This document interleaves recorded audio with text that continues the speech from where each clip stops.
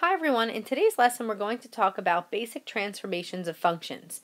Before we can do any transformations, we need to know what all of the basic functions look like. So all linear functions stem from this basic line y equals x. All quadratic functions are in the form of y equals x squared, and they all stem from this quadratic equation whose vertex is at the origin. A cubic function, y equals x to the third, looks something like this, where half of a parabola on top, half of a parabola on bottom, and kind of squiggly like that. Absolute value functions look like v's. They're all centered at the origin. So v for value helps you remember that absolute value functions are in the form of a v. And square root functions start at 0 and increase to the right. So now it's going to be very helpful that you memorize what these 5 basic functions look like so that you can do the transformations. Now this topic of transformations is first taught in Algebra 2, so if you haven't learned this yet, please pay close attention. Okay, so the first thing that we're going to talk about is a vertical shift. So we have y equals f of x, whatever function we have, and we're going to add c to it. So what that means to do is shift upwards. So we'll say move up whatever c is. Okay? If it comes after and it's a subtraction sign, it means to move down c units. Whatever c is. Now, you might be asking, well, what is f of x? F of x is just any function that you desire to have. So let's look at example number 1. It says y equals x squared plus 4. X squared is your f of x, and you're adding 4 to it. Let's look at example number 2. We have x to the third, and then we're subtracting 3. So your f of x is x to the third. And in number 3, we have the absolute value of x, then minus 5. So the function that we're talking about here is your absolute value function. So the first thing I want to do is actually write down the different types of functions that we have. So this one here is quadratic.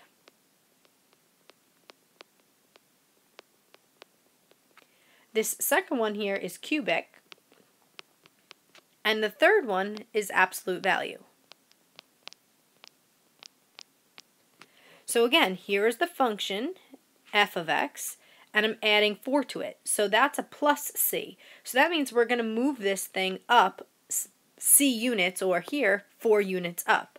So we want to draw in the parent function, or the basic function, first.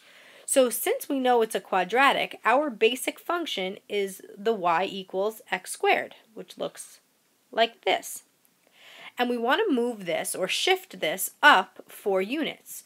So since we're drawing a sketch, we have to just tell the person grading this, if it were a test, that we know we're going up 4 units. So we'll put 4 tick marks, and then we're just going to draw a new vertex here, and the parabola shifted up 4 units. Okay, now example number 2 is a cubic function that we are going to move down 3 units. So first we want to draw in the basic function. So draw half of a happy parabola here, half of a sad. That's my cubic function. And now we're going to move that down 3 units because of the minus sign. So 1, 2, 3. This is where my new vertex, or line of center, where it is here to here. We're just going to redraw it. So half of a happy, half of a sad. So that is my shifted equation. Now it would be nice if we wrote down what it is that's going on here. So this one is a shift up 4, and this one is a shift down 3. Okay, let's try number 3 on our own. Pause the video and hit resume when you've done so. Okay, so you first needed to draw in your absolute value function, and we're shifting down because it's minus, so shift down 5 units.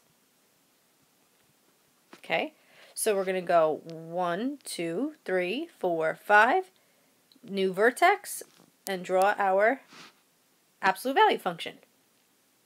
Okay, so that takes care of vertical shifts. Now let's talk about horizontal shifts. So a horizontal shift means to go left or right. So what we're going to have here is we're going to have the function and the number inside the function. So see how the numbers are inside everything rather than outside? So when I have the plus c, you are probably thinking to go to the right, but this one is always opposite. So write down opposite. So if I have a plus c, that actually means to go to the left c units. So it means to, I'm not going to write left, means to shift left c units. And if I have a minus c, that means to shift to the right c units. Again, opposite of whatever you think it is.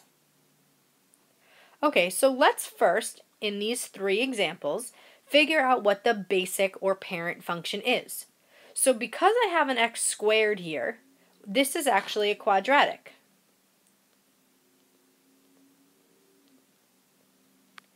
What do you think this second one here is? Well, the absolute value bar should be a dead giveaway, so this is an absolute value function. And the last one has a square root in it, so this is a square root function. Okay, and now let's figure out what the shifts are. So if I have a minus 3 in parentheses, that's going to be this shift, so that means we're going to move to the right. So let's write that below. We're going to go right 3. What kind of shift do I have here? If I'm going plus 4, it's really a shift left 4. And if I have a plus 4, that really means same thing, again, to go to the left 4. Okay, so take a minute and see if you can sketch these things. Make sure you're sketching the basic graphs first. And then hit resume when you're finished. Okay, so number 1, you should have gotten a quadratic. So that's your basic quadratic. And we're now shifting it to the right 3. 1, 2, 3. New vertex. New picture. Okay, number 2, you should have drawn an absolute value function as my first. And left 4. 1, 2, 3, 4. Draw another absolute value graph. That's what we should have gotten there. And number 4 was a little bit trickier because you had to remember what what a square root function looks like. That's your basic square root function. And we're moving it to the left 4. So your graph, vertex here, should look like that. Perfect. All right, let's move on to the next type of shift. Okay, so this is a narrower or wider shift. So now, notice how I have my function f of x, whatever it may be, and I have c in front of it. This c in front is attached by multiplication. So if you want to put a little multiplication dot there, you absolutely can. So basically, it's c times f of x. So there's 2 different scenarios that could happen. If c is greater than 1, then something happens to the graph. If 0 is less than c less than 1, then something happens to the graph. Now this is a fancy way of saying all numbers between 0 and 1. And all numbers between 0 and 1 are usually fractions. So that's a good way to help you. Okay? So when the c value is greater than 1, I'm going to tell you the graph gets narrower. And when the c value is between 0 and 1, or is a fraction like these two, it's actually going to get wider. Okay? So the first one, and I would like actually the first thing to do is figure out what our basic function is first. So do that for the first 3 problems here. And then hit resume when you're finished. Okay, so the first one is a quadratic because you have that x squared. The second one is absolute value because of the absolute value bars. And the third one is cubic because it's x to the third. Okay? So now let's discuss what type of shift we're going to have here. This 1/2 is a fraction, so that must mean our graph is going to get wider. So first let's draw in our x squared and draw a graph that's simply wider. That would be our shift. So we're going to write wider down here. Okay. Now what happened to the second one? We have y equals 10 times the absolute value of x. So is 10 a number that's greater than 1 or between 0 and 1? So you should say greater than 1. So this graph is actually going to get narrower. Okay, so let's draw in our absolute value graph. And the graph is going to get narrower, so much skinnier, if that helps, like that. And number 4, we have our cubic function, so we're going to draw that in. And we are going to become wider because this fraction here is between 0 and 1. So take it piece by piece. Make this first half wider, and then make the second half wider. And that's your new function. Okay, awesome. Let's move on to the last type of shift, where I have a reflection. So the only way I'm going to get a reflection is if I have a negative. If the negative is outside the parentheses, it's going to flip over the x-axis. So this means a flip over the x-axis. And if I have the negative inside, we're going to flip over the y-axis. Now, doesn't this look familiar? What happened when I plugged in negative x for all values of x? This is even functions, aren't they? And even functions are symmetrical to the y-axis, so that's a flip over the y-axis. So what I'd like you to do first is, with these 3 examples, first tell me what the basic functions are, and then tell me what kind of flip is going to happen, and then hit resume when you're finished. Okay, so for number 1, it's a quadratic. Number 2 was a square root. And number 3 is an absolute value. And for the first one, the negative is on the outside, so the negative is on the outside. It's going to be a flip over the x-axis. Number 2, the negative is on the inside, so we're going to flip over the y-axis. And the last one, the negative is on the outside, so we're going to flip again over the x-axis. So take a minute, draw your parent graphs or basic graphs, and then graph your new functions, and then hit resume when you've done so. Okay, so the first one, your basic function looks like this, and your flip over the x-axis looks like that. Number 2, your square root function looks like this.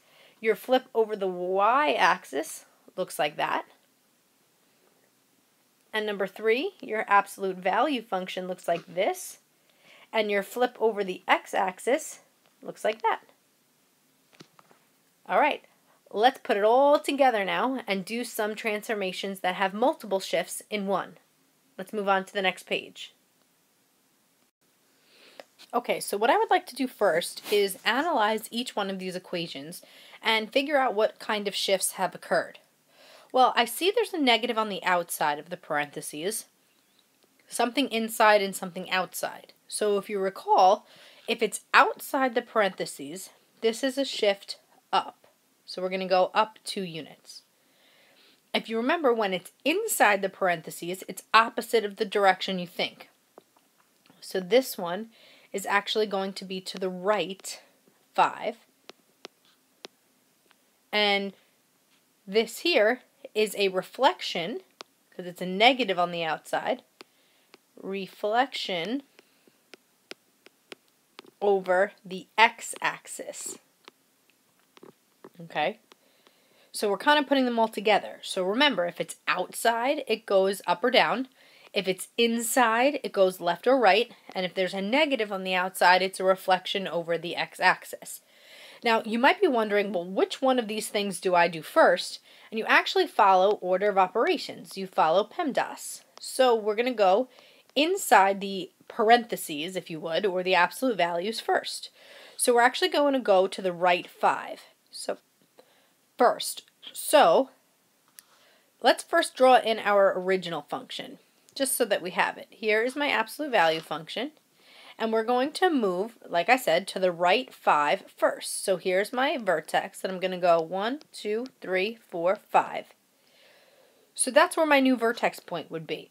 But now I'm going to follow order of operations and multiply, because this would come next.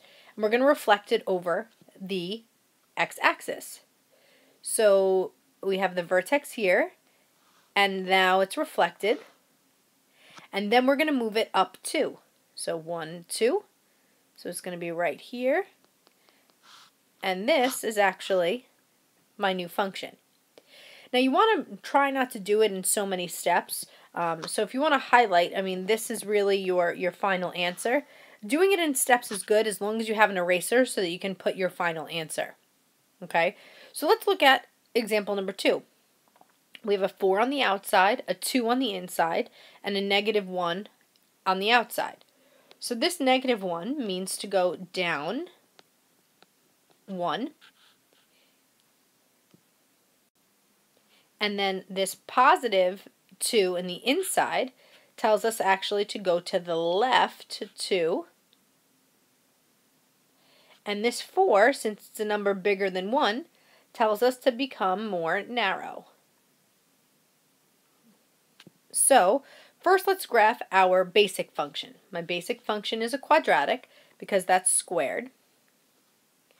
And I'm moving the vertex. First, I'm going to move it left 2 and down 1 and basically get more narrow. So we're going to just make it skinnier, if you would. And there's my function. Okay, why don't you see if you could do examples 3 and 4 on your own. Hit pause now and then resume when you're finished. Okay, so for number 3, this one told us to go to the left 3 because it's inside the parentheses. The +1 tells us to go up 1, and this 1/2 tells us to get wider because it's a number between 0 and 1, or a fraction. Our original function was cubic, so we should have that first.